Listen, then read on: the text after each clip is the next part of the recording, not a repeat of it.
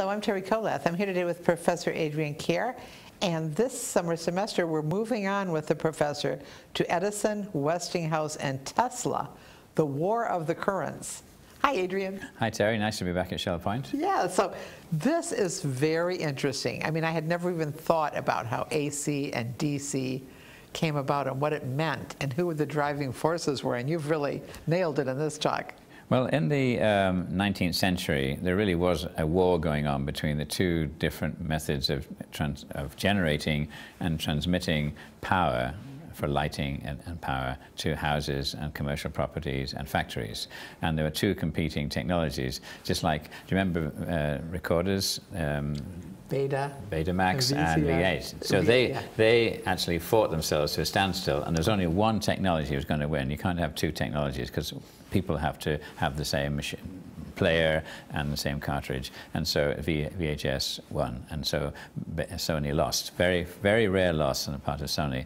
The same applies to electricity. There had to be one form of electricity that we all could use, and there were two giants who were at war, literally at war, and would use any opportunity to destroy each other's case.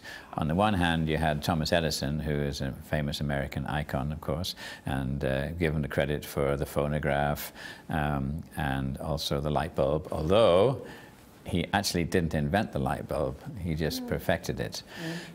So he was a giant, and he was playing with electricity, and he believed the future of generating and transmitting electricity was direct current. Now, this is all very boring physics stuff, but direct current is what you get from your battery today. So your cell phone, your car battery is a direct current. There is an alternative, which we use for our houses, and everywhere now we use for houses and commercial properties and factories, which is alternating current. But the two giants, we had on one hand Edison pushing his direct current approach, and then we had a gentleman from Eastern Europe called Tesla, who was a genius and came to work for Edison. And he broke away from Edison because Edison didn't give him the rewards that he anticipated. So he formed his own company, and then literally fought Edison all the way with developing AC power, and Westinghouse came along and joined him, and so the two wars were on. And the deciding factor was who would get commercialization. And so Edison actually had the first commercialization in Wall Street. But the big opportunities were in the international fairs. There was an international fair in Chicago, and who would win the contract to supply lights for the most recent international modern fair based on technology.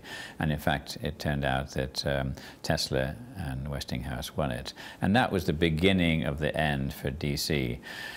Just before it all went horribly wrong for Edison, there were some scurrilous events that took place where Edison demonstrated how dangerous AC current could be, electrocuting horses on camera. He was literally in the final stages of his business going down, and eventually it failed, and AC prevailed.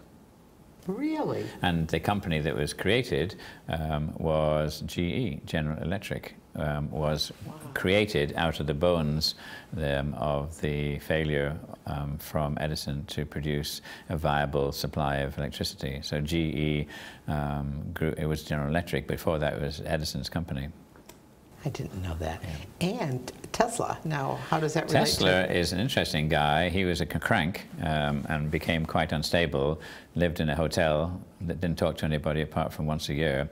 And he came up with some stunningly creative ideas, but some stunningly crazy ideas, which we'll talk about. But of course, we know Tesla not because of the man in his period, but because they have chosen, a couple of entrepreneurs have chosen to name their electric car company Tesla.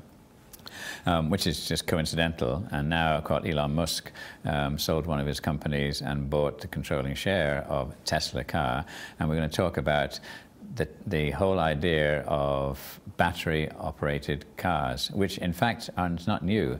Believe it or not, going back, this is why it's an interesting subject, Thomas Edison produced DC batteries, which is his strength, and he put them in a vehicle, and they drove across America in an electric car in the early 20th century. So it's taken us 80 or 90 years, or more 100 years, to rethink electric power. And then we'll finish off by saying, are electric cars greener than internal combustion engines? And it's a very challenging intellectual debate, which we'll have. That's wonderful. Okay, so Edison, Westinghouse, and Tesla, War of the Currents. You'll get a lot more information than you can imagine. Hope you join us.